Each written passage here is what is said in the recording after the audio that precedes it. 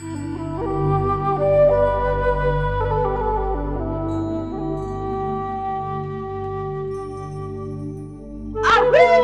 ones, it is Bernadette. I am the creator and channel of the now award-winning Arc Animal Tarot and Oracle deck. And I am here with my dear sister, Witchy Poo, all things tarot master. Y'all, there's nothing she can't do.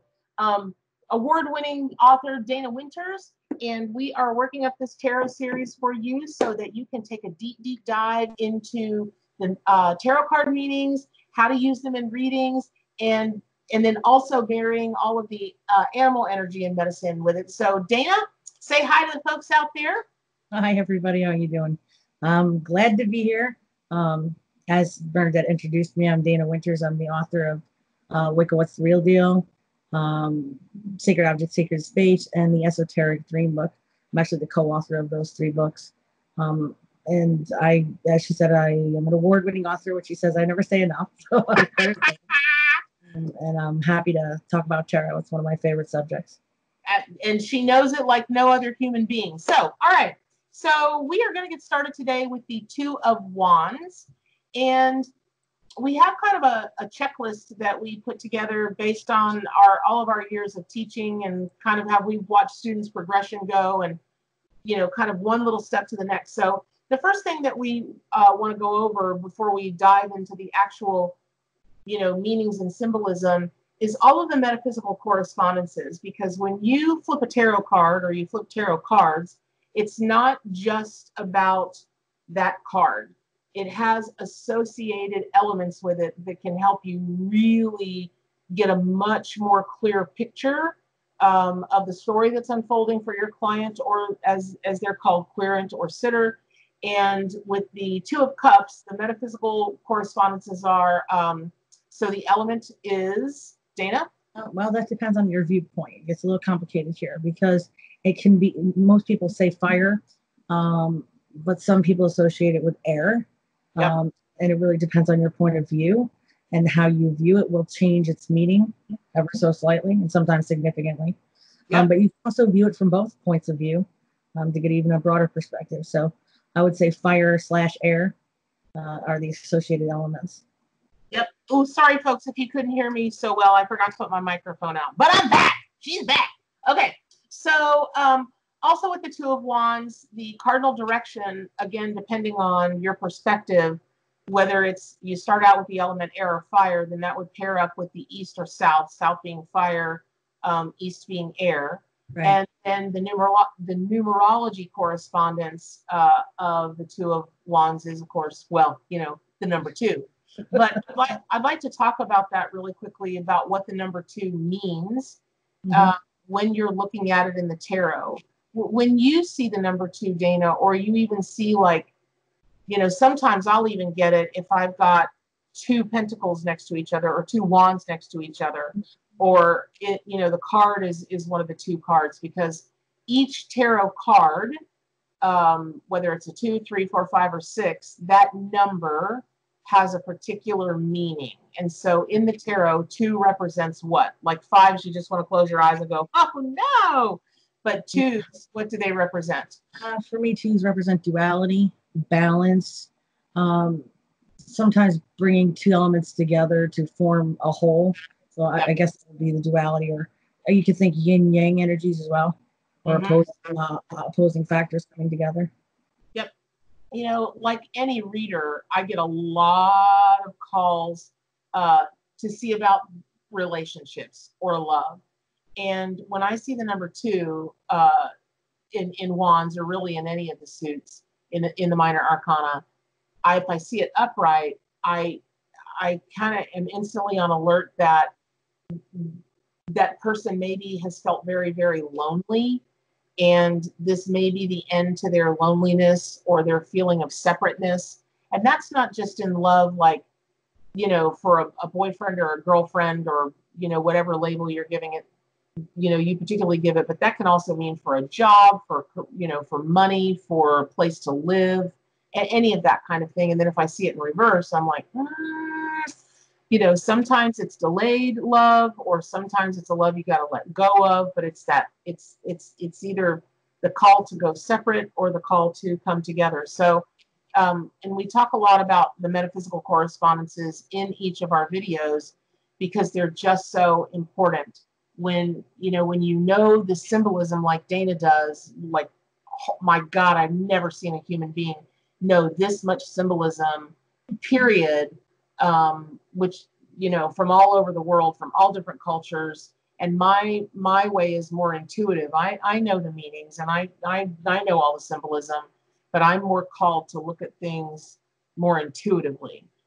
So even if you're a balance of both, which really Dayna and I kind of are, although we each have our stronger suits, then knowing the kind of the backstory of the metaphysical correspondences can really be very, very helpful, can give you a lot more insight. So moving on, the associated zodiac signs with the Two of Wands, again, depending on your perspective, is it an air or is it fire? If you see it as a fire card, that would make Aries, Leo, and Sagittarius associated zodiac signs. If it's, if you see it more as air, of course, the air signs are Gemini, Libra, Aquarius. So moving on, let's just jump right into the Two of Wands. What's really the overall meaning of the Two of Wands? When we, and just so you guys know, we base everything that we're doing, just like I based my deck on the Rider Waite system.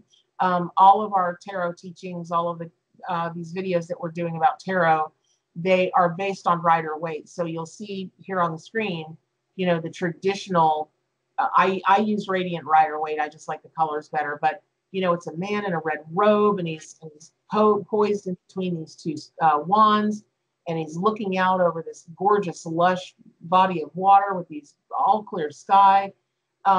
So what does, when you see the Two of Wands show up, what do you like instantaneously know about its symbolism and meaning overall? Well, if there's two cards in the tarot that make me think about the power of tarot in general, it's the High Priestess, because she has knowledge of all worlds, and the Two of Wands. Because the minute I see the Two of Wands, I think the world of possibilities is open. The man is holding a world in his hands, so it's like the world is your oyster. And he's looking out across an ocean. And of course, the ocean really represents the field of emotions, but it also represents the subconscious. So it's almost like the division between the conscious and the subconscious mind, and all of the possibilities being in superposition, like quantum physics. Everything's up in the air. Now you're the observer, and you choose what reality unfolds. Right. So, another thing that we like to help you guys take a look at is what the color symbolism is in the cards. And so when you take a look at things like, okay, well, he's standing on gray walls, right? That can be a little monotonous in a color. Gray is, it's not really a peppy color, and it can seem a little cold. And maybe there's the circumstance where the success, because he's obviously very successful, right? He's standing there, on his castle top. He does have the world in his hands. He's looking out over everything, considering the possibilities.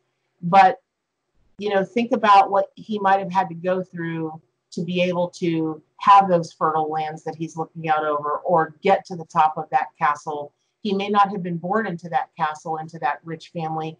He may have had to take it in a battle, right?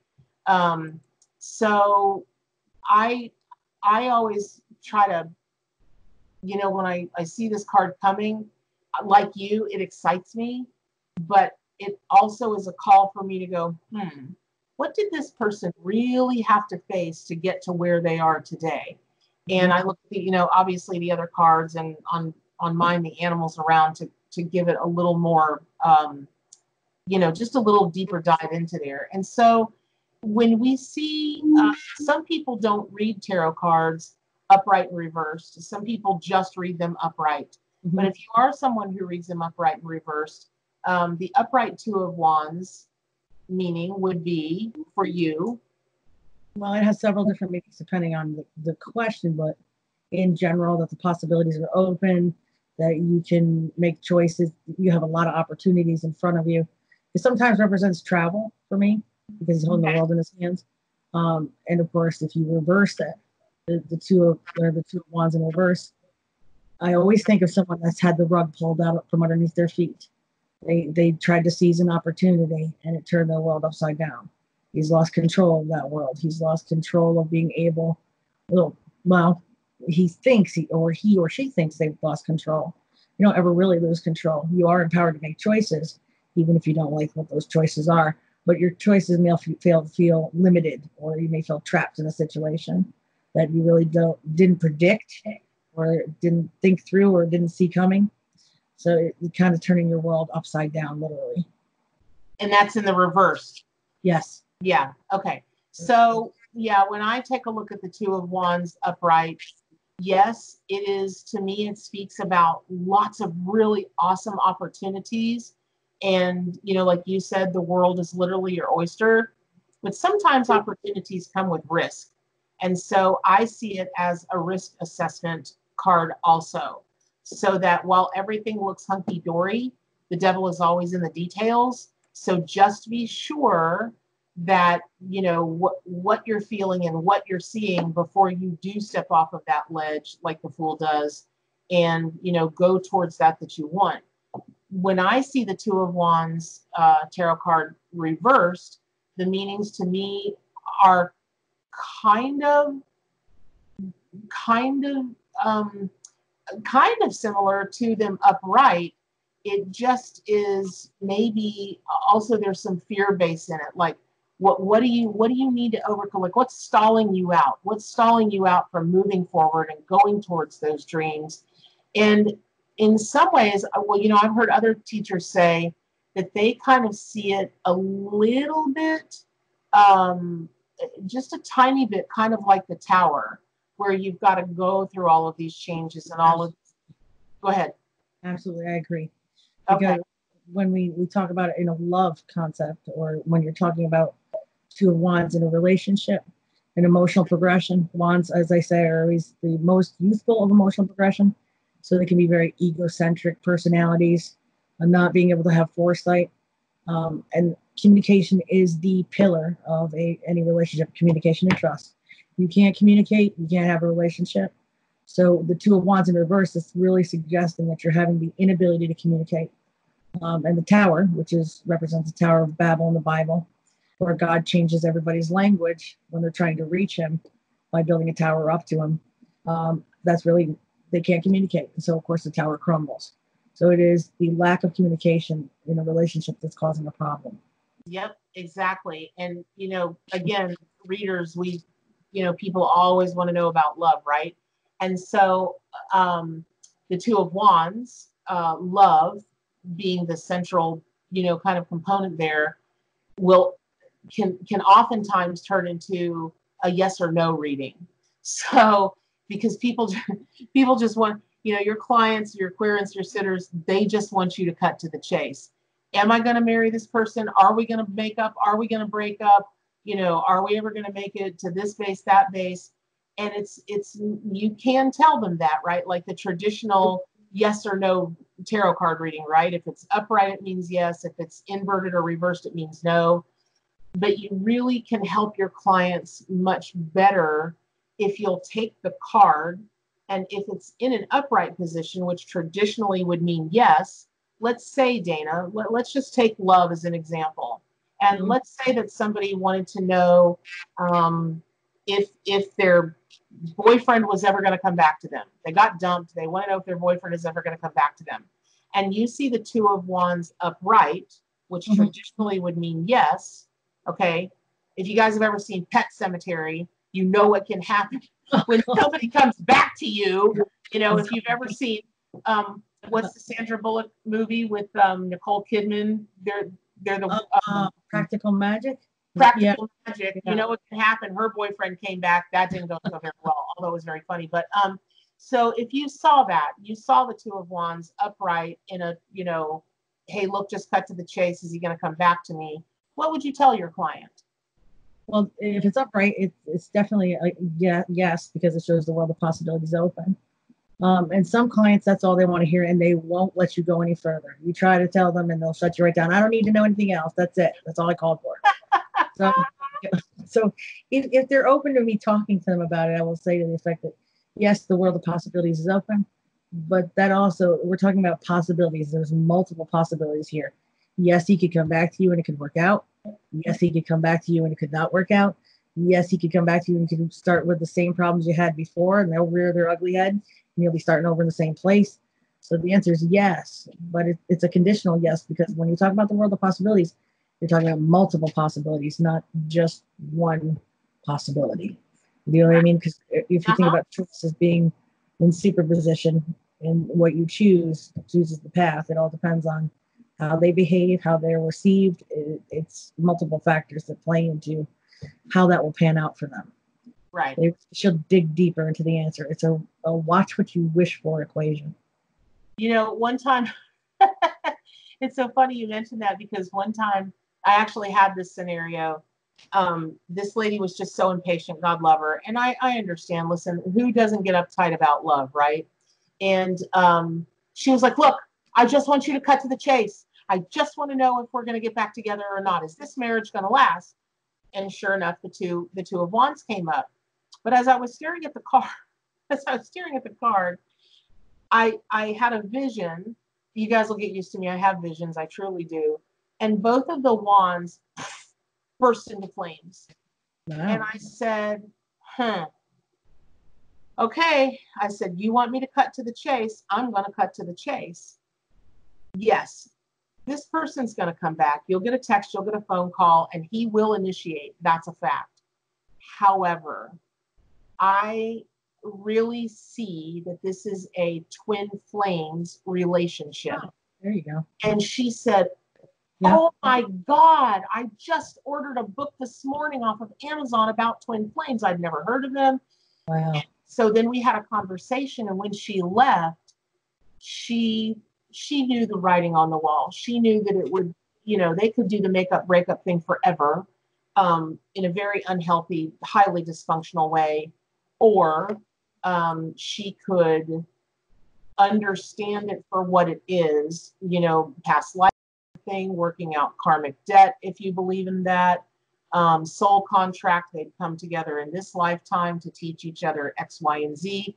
There's a million kinds of things that could be, but twin flames, though highly unprovable, there are so many pieces of evidence that can lead to believing in the twin flame thing, which is, to me, what it says is it's spontaneous combustion. There are people that you cannot live with, but God, you can't live without. And it's like constantly being on this push and pull seesaw kind of thing. It's debilitating. And when you talk about wanting to, cut the golden threads so you can move on to other relationships, oh my gosh, those seem like the hardest things to do. So just know, you guys, if you look down at your tarot cards and you're doing a tarot card reading and you start to see the figures move around, or the pentacles, I see them spin a lot. Sometimes I'll literally see them flip up and down in the air like somebody has put them in their finger and flipped them. You're not losing your mind, probably. Okay. I'm not a medical doctor. I'm not a medical professional of any kind. I'm not diagnosing you, but you're probably not losing your mind. You're probably just being a very in tune tarot reader. So, I hope that gives you guys a really good overview. When you're trying to interpret the Two of Wands in a reading, when you're trying to give, as clear and accurate information to your client as you possibly can, about love, about career, about finance, about, a move that they might make, really about anything. Just to recap, please be sure that the metaphysical correspondences, the element associated with that tarot card, the cardinal direction. So let's say, for instance, that let's say you associate air with the Two of Wands rather than fire. Let's say you do.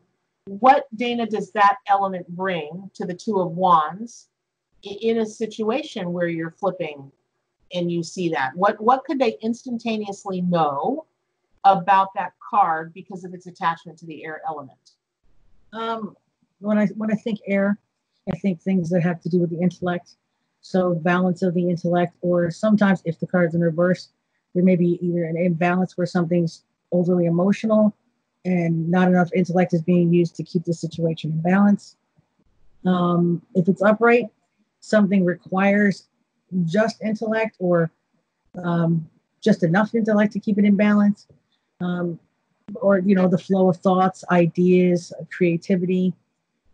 Creativity kind of borders on the fire because you get the spark of creativity, but it's also intellect because it's the transmission of ideas. So I would think more about intellect, thought processes, anything associated with the Eastern corner, and of course, air. Right. And, of course, knowing the numerology, the numerological correspondences, but it's always really helpful for me when I'm reading to know the zodiac correspondences, because here's how it works in Bernadette's head. So, you guys know that all my wild ones, I appreciate you so much, by the way. Everything is an animal to me, right? So the zodiac is based on animals. Even, the Gemini is human. It's the twins, but humans can be spirit animals. That's my theory. I love to argue that, by the way. So anytime you guys want to do a video with me arguing that whether humans can be spirit animals or not, let's do that. It's a lot of fun. And then when you get to the scales, it's not an animal. And so that's one I kind of am on the fence or a little imbalanced about, because when I see the scales of justice, my mind instantly goes to lawmakers and the people that take care of those things, judges, police, military, that kind of thing. But the reason I go into the zodiac component of it is, let's say that you're reading and the Two of Wands comes up, and let's say that you identify fire with the wand suit, right? The in the minor arcana. And let's say that you're looking at that card, and all of a sudden you see the sea goat, or you hear the word sea goat, and you're like, Sagittarius. Well, you can either take a step and go, So let's go back to the love thing, right? Because everybody asks about that. So let's say it's a love reading. You might say to your client, are you a Sagittarius, or is the person that you're in love with a Sagittarius? And they may say no. And then you may say something like, because you would know at that point what the symbolism and meaning for goat is, it could be anything. So, oh my gosh, holy cow, or holy goat, I should say, I actually had a story for this. No joke. I can't believe wow. Okay. My dog, she is a goat. Actually, she's more of a cow. But anyway, so I was doing a reading for somebody one time. This was years ago. I can't even believe I can remember it. I was a young reader, and I just got stuck on the Two of Wands card. And it was a college kid, and oh my God, her world was going to end. If this fraternity guy didn't ask her to marry him, they'd been together all 4 years of college. And I looked at her and I said, I just keep seeing a goat. And at the time, I wasn't experienced enough in tarot. A year later it hit me, because I kept processing that in my head. And a year later it hit me, because what I said to her was, well, she goes, why are you seeing a goat? And I said, I know cards are attached to zodiac signs. I don't know exactly. I'm kind of new to this. So I know all the meanings and everything, but the metaphysical correspondences, I'm still kind of learning. And I said, but that would tell me this is attached to Sagittarius. And I said, but I intuitively feel like through college, through this whole time, the number one problem that you have had, and the one thing that's kept you unseated and not able to just sit in the power of this relationship, is this guy's eye on climbing higher, climbing higher, climbing higher. He is so success oriented. He's got no time and no care for anything else. And I said, and the reason I know that is goats can climb an entire mountain literally with 2 square inches of space to put their little hooves on. And if you've ever watched video of them, they'll press their body up against the mountain and they'll climb. Like it's the most miraculous thing you've ever seen. So I do feel like he's going to have tremendous success, but I think it might come at the cost of your relationship. And don't you know, that lady came to see me. She went on to get her master's, and she came to see me a few years later, and she was like, "Yep, that was an epic fail." So I really encourage people to get to know the zodiacal animal behind each card, because you just never know when that card is going to flip. And it may be about the card, yes, but it may lean more towards the animal. So, Dayna, I'm out. I'm like, I think that's all I think that's all I know about the Two of Wands. Well, how about you? Do you have anything else to add? Other than when you're talking about the zodiac, sometimes I'll look at something like somebody, let's say, for example, you think Libra or Gemini. Maybe someone's not really a Libra or a Gemini, but sometimes they can take on a Gemini type temperament. Or they can take on a Libra type temperament. It doesn't mean they are that zodiac sign, but they will behave in such a way where, balance becomes a priority, or they may become extra chatty, or, like opposition, or be out of balance. Like the Two of Wands suggest, balance is important. So you don't necessarily have to apply a specific zodiac sign to a person. It could be a temperament or a behavior that they take on. Thank you for bringing that up. I totally missed bringing that up, but you're right, because each zodiac sign has a motto. Like Scorpio, I desire. Yeah, Scorpio is I desire. Taurus is Taurus is I don't know what Taurus is. I'm a Taurus. Taurus is I hate change in any possible way. Yes, exactly. Really, I don't want to move. That's Taurus. But you're right. You're very, very right. It doesn't have to be that person sitting in front of you, your client, or the person or people they want to know about. They don't have to be that zodiac sign, but they might have the temperament based on the motto of that zodiac sign. Ooh, good call, Dayna. See, you guys, this is why I love her. This is why she's a tarot master. She forgets nothing. She misses nothing. It's creepy. Anyway, all right, you guys, thank you, Wild Ones, so much for tuning in. We really appreciate when you spend time with us. We hope you find these videos valuable, because Dayna and I will talk about tarot from here to kingdom come. So we're trying to time ourselves these days so we don't go on and on and on, because we can. So anyway, again, thank you. Don't forget, if you do not have your copy of the Arcana Tarot and Oracle deck, it's a 100-card deck, 78 cards in here based on the Rider Waite Tarot deck, and then 22 bonus cards that you can use to gain extra clarity on your readings, and if I do say so myself, Mac Daddy, yes, I still say that, it shows my age, 370-page guidebook with all the stuff in there about numerology and directions and colors and elements. And then each page, each tarot card has the tarot card meaning as well as the spirit animal meaning. And it's in full color, and you should buy one today, because you will love your animals like all the rest of us Wild Ones do. So, and also don't forget to check on Amazon for Dayna's books. We'll put the links below. And if you guys would like to book a reading with Dayna and I, those links are also below. And again, thank you so much. Dayna, if you have anything, parting words for the Wild Ones? Thanks for tuning in. It was a pleasure. I enjoyed talking about tarot. Bye. All right, guys, take care. Bye-bye.